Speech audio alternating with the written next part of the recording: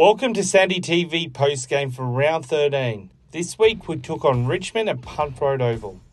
It was a tough day, going down by 32 points. Ben Patton led the disposals with 35.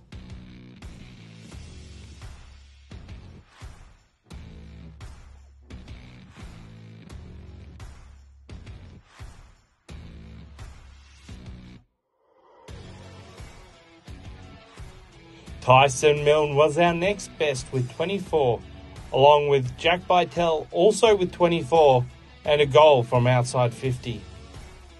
Matt Harms kicked an impressive goal in the third. And captain Anthony Seaton also hit the scoreboard with a great goal late in the third.